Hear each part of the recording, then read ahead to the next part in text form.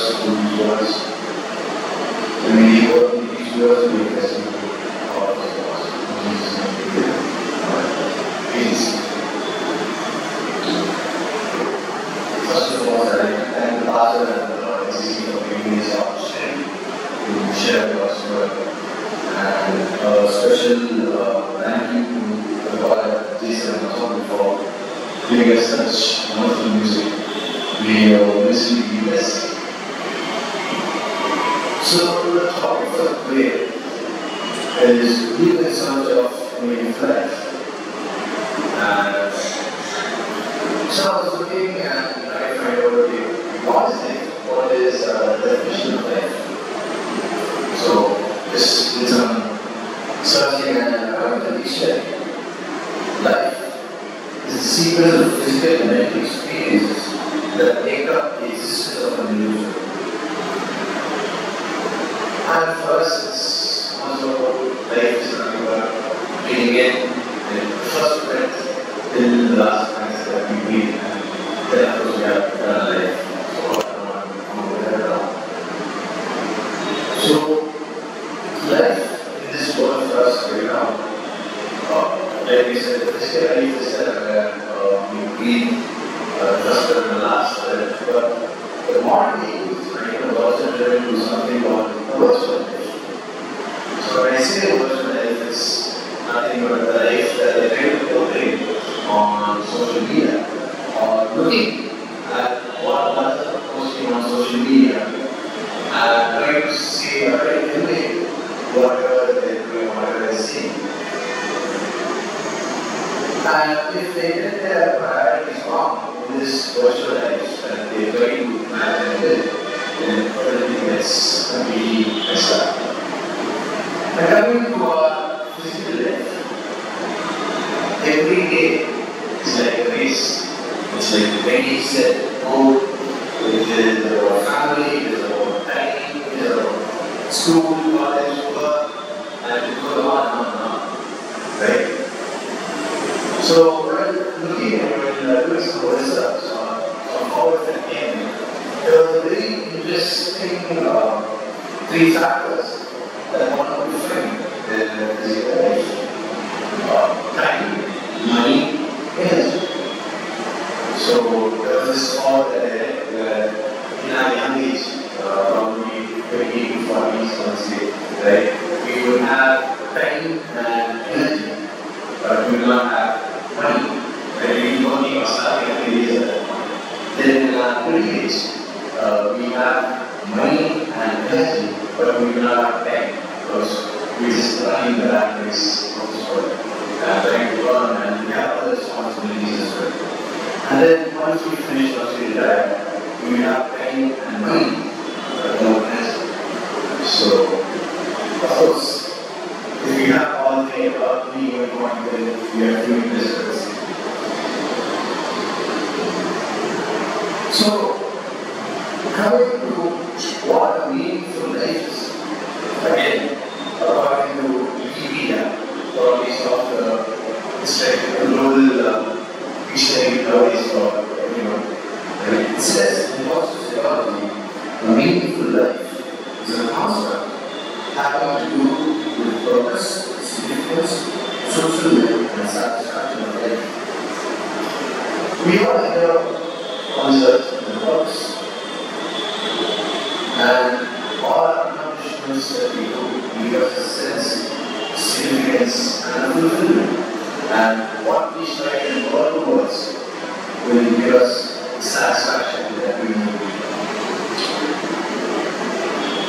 If you look at, if you read Stephen Hawking's book on 7 habits of highly people, the second habit is called being in mind. There is a particular exercise that is given. It's called the funeral exercise.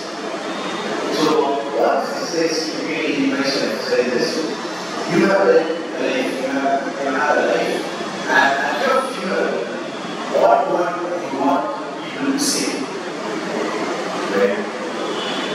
So, that what would be, right? What would people say about me and my life in Christ? So, Let's not be right to the God's word to see how we find a human life. So I would like to talk about two recurring factors. One is what we have in the gospel lesson, which is Emmanuel, and the other is Joseph.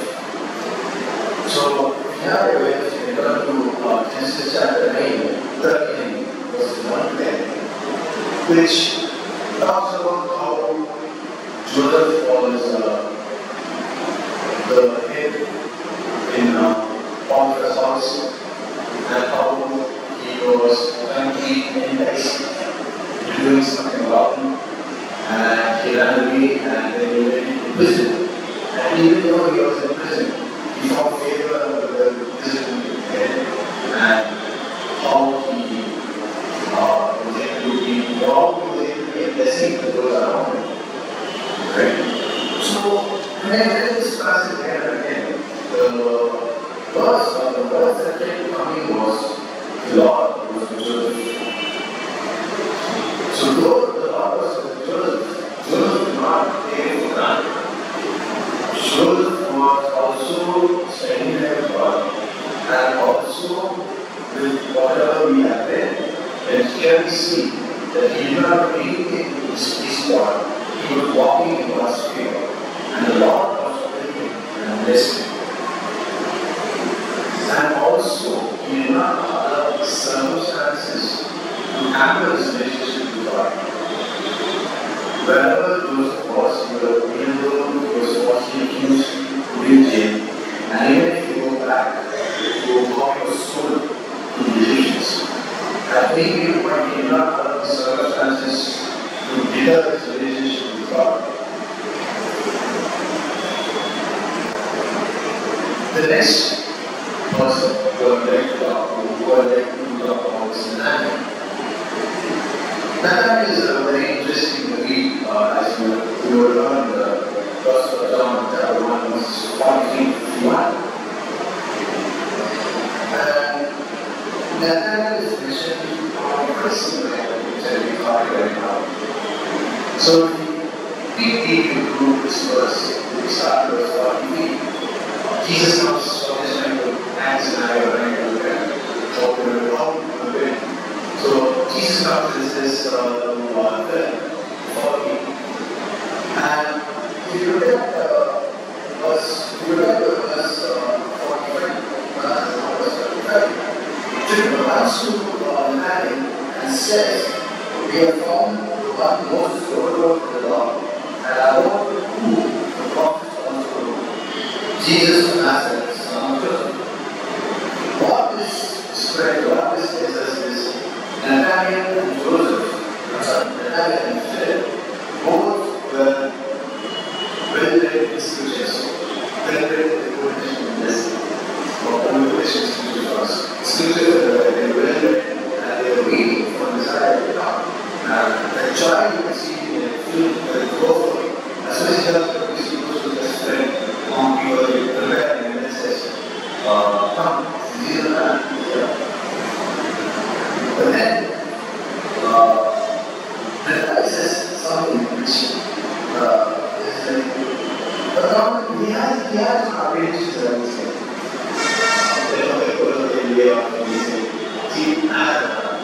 What goes on from there? In that tone, he's saying, but he has an apprehension, but still, he went to see this Jesus.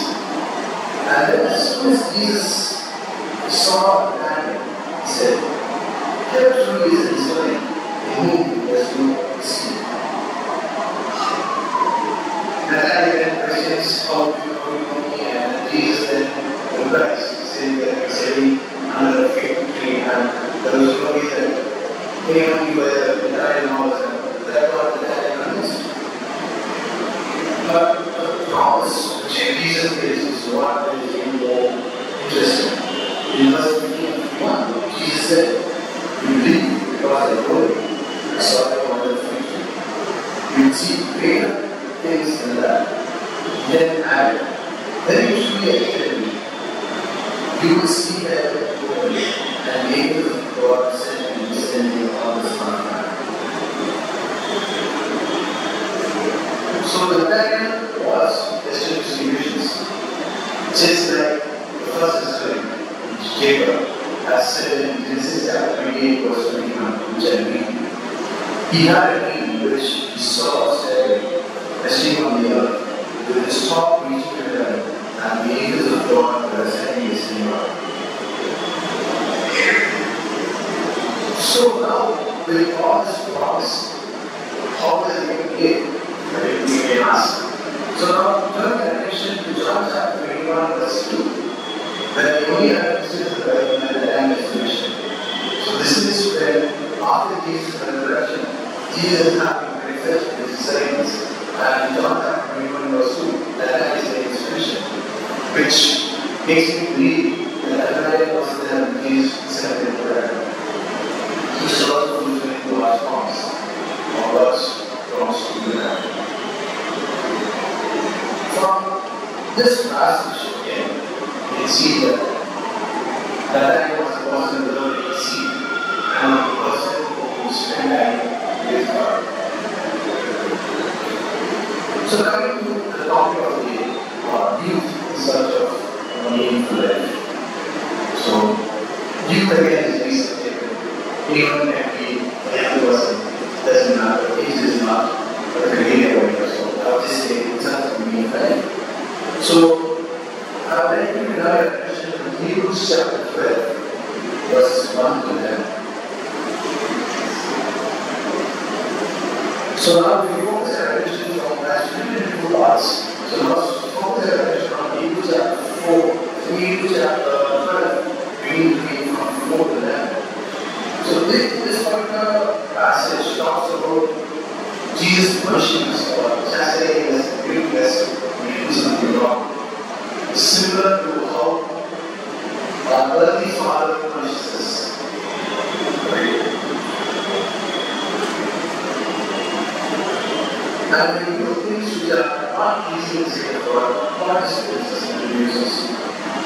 But if you look at verse 11, it says, your discipline seems pleasant at the time, but later on, however, produces the hearts of righteousness and peace for those who have been taken.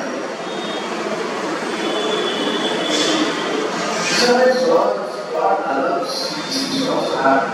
Not necessarily be the person wrong, but God is not going to lie you for something bigger. As you look at Joseph, though he did not take him out, there were multiple things that were right against him, for which he was being trained, he was being put there for a purpose. And similarly, if you look at Job, again, he didn't really take him out, but he had to suffer. But at the end, there was something great for him. So God sometimes is in control, knows what's best for you. All we need is something. But, okay, so I gave this passage about God punishing you, and so what does it mean, or what does it say about being punished? So, the words that are given in verse 5 and 6 is nothing but the same words written in Proverbs chapter 3, verses 11 and 12. My son, do not make light of the Lord's discipline, and do not use hard way to abuse you, because the Lord disciplines the one who loves, and he chastens everyone who accepts as his son. So once I looked at issue verses in Proverbs, I just scrolled it up over to the 3 chapter, and then so beautifully that in the New King James Version, which I found was really very again. So then I was like, I want to say, thank Jesus for giving me this word. And if you read through Proverbs chapter 3, it's all about how we should live, or how a young person should live. I will summarize it in 4 points. Keep the commandments of the Lord. Trust in the Lord with all your heart. Honor the Lord with all your possessions. And do not despise chastity. So, this is what I would summarize Proverbs chapter 3. And now, if you can turn to Hebrews chapter 12, 1:3. Therefore, since we are surrounded by a great cloud of witness, let us drop everything that hinders and the sin that so easily entangles, and let us run with perseverance the race marked for us, fixing our eyes on Jesus, the pioneer and perfecter of faith. For the Lord set before him, for the joy set before him, he endured the cross, scorning its shame, and sat down at the right hand of the throne of God. Consider him who endured such opposition from sinners, so that you will grow weary, and you will not grow weary in his heart. So as I said in the beginning, we all have run a race, we all have this race. But the only way we first run the race is to have our eyes fixed on Jesus so that he gets strength. And Philippians 4:13 says that I can do all things through Christ who strengthens me. In conclusion, I will go back to the definition of meaningful life. Meaningful life is a construct having a goal, the purpose, significance, fulfillment, and satisfaction of life. And to read or summarize what we have read, purpose is given in Hebrews chapter 12, verse 1. It says, to run the race which is not for us. Which means everyone in this world, we have a purpose and a race to run for God. Significance is to throw off anything that hinders you, any sin that entangles you. We need to throw it off, and also be prepared for Jesus to rebuke us. If you go wrong, you will have to be experienced Jesus. So that means significance. And fulfillment is ensuring you keep the Lord's commandments. You trust the Lord with all your heart, and you honor the Lord with all your possessions. And the satisfaction will then come, as said in Deuteronomy chapter 4, verse 7. I have fought the good fight. I have finished the race. I have kept the faith. Money, time, energy will come, will go, right? But when we have Jesus at the center of our life, we have our eyes fixed on Jesus. None of those three other factors will matter to us. God will take care of all of those. So, youth, in search of a meaningful life, is nothing but prioritizing Jesus and fixing their eyes on Jesus. And having a relationship with God. So when I say relationship, it is God time, the time you spend with God, all the time, one-on-one time that you have. Not God's activities or doing God's work. Doing God's work is a great part, but it's not sufficient for a relationship with God. For you to have influence, you will have to spend time being the right and praying, asking God for His kindness. Shall we pray?